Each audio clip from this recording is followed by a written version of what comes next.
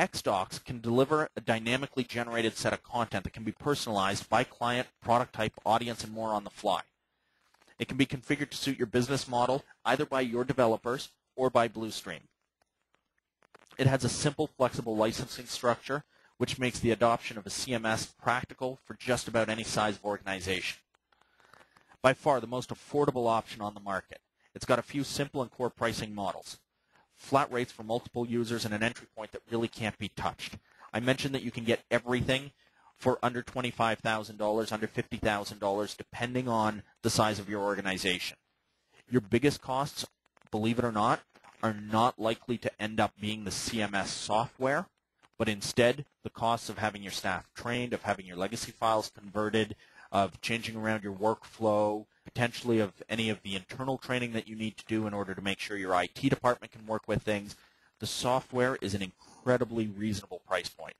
You also get a bundled DITA editor, which is the XML Mind, and there's a bunch of other things that you'll see that are no extra cost. It's really a true DITA solution, and it follows the standards and provides a lot of additional functionality. It's pretty simple to install and use. On my laptop, the one that you're going to see demonstrating, we had it up and running in under days. Not weeks, not months. And that included some configuration, troubleshooting, and more. And I can be pretty demanding with some of the stuff that I want it to do. Finally, every single time that I call them up, I get a real person on the line. There's no phone brush-offs. There's no ticketing queues that I have to wait in. It's just support. I'm going to start off live by importing content into the CMS. So the very first thing I'm going to do is launch the software. So I'm clicking a shortcut to XDocs, and after a moment I'm going to log in. I'm also going to walk you through the interface very briefly. It's not the Windows folder structure you're going to see, but what you're going to see is the server that I'm working on. I'm going to have real content and put it in here. So I log in, and this is the default. Inside the application, you're going to see what looks like a folder structure, and inside the folder structure, if I drill down, I have a fictional home for a product called TechWriter Tool. Right now, I don't have any content inside here, and this is not the Windows Explorer. This is inside the content management system. I've got a set of files that were created earlier, and they're all DITA compliant. They're very, very basic, simple files, a few topics, and some maps. The maps are linked to the topics. So let me start off by loading some files into the content management system. And here's what I have to do. I right mouse click, and I import to folder. I'm going to be prompted for a location, and I'm going to go to my secondary drive here, into my TechWriter tools, and into a set of files. And you can see that I've got a collection of XML files. So I press Control-A to select all of them. Then I just choose Add. So all of the files are now being loaded. The system is going to examine all of the links, and you can see at the bottom it's updating.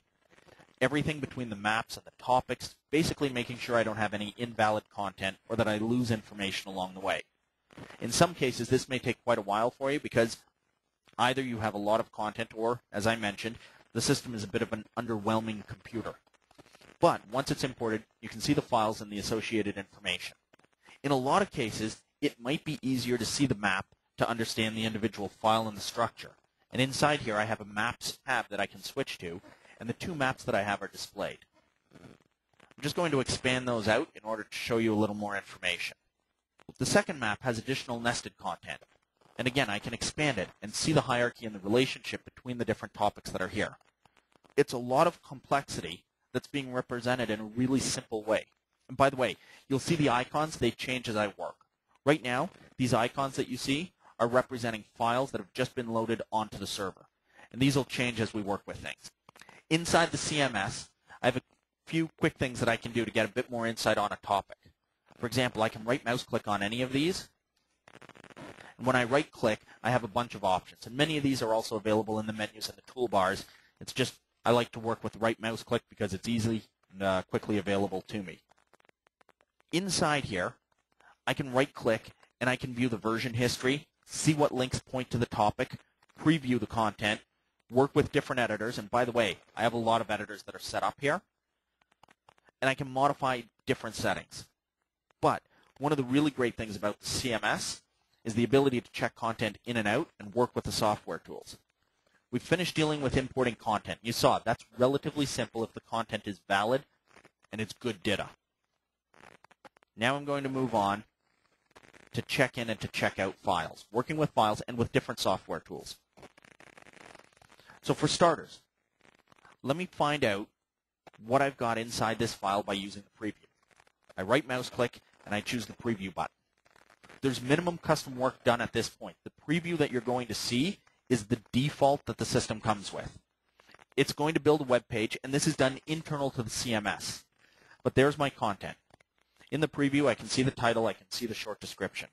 This is what I've created to the point where I've imported. Now I'm going to take this file, and I'm going to check out the document. I right mouse click, I check out.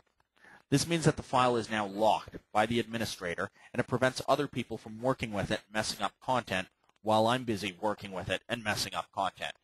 So even though I want to show you FrameMaker, I also want to point out that you don't need to work with Frame for this.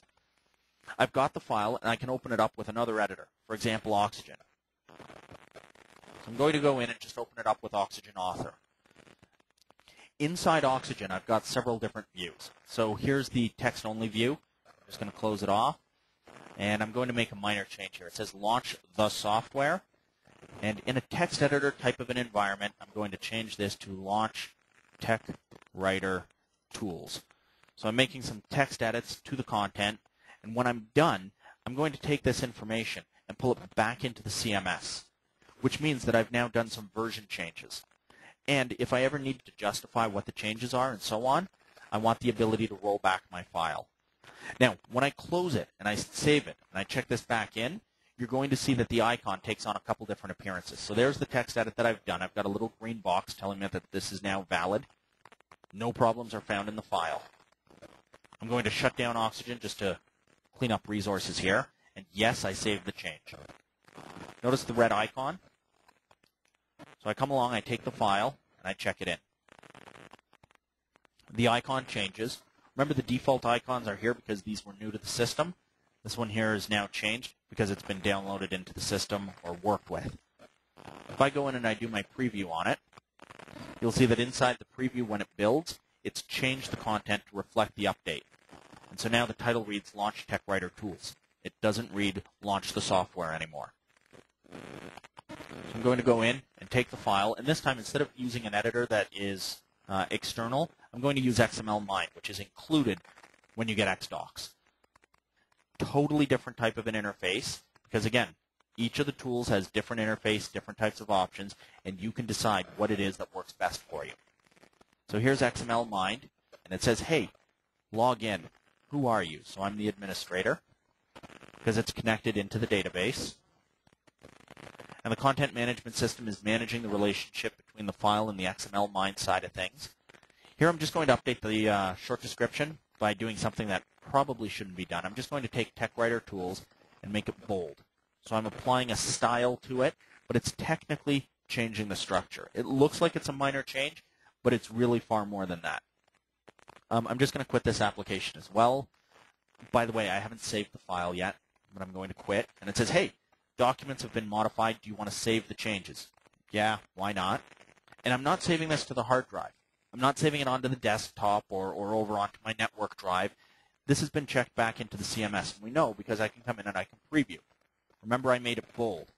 So now inside the preview, we're going to see that bold has been applied inside that short description. So I've taken the files. I've worked with it in 2 different tools. I've checked in and checked out the files. I've made some changes. And if I want to, I can come in here and I can manage my versions. And again, this is all straight internal default content management system functionality. I can go in and I can see the changes that I made in Oxygen or the changes that I made in XML Mind or the original starting file. Here's the default file, Launch the Software. And then a little while later, I made some changes to it. And inside here, the change that I made was Launch Tech Writer Tools. I'm not a fan of adding the word Tech Writer Tools in bold. So I'm going to take this previous one and promote it so that the unbold version becomes the new primary.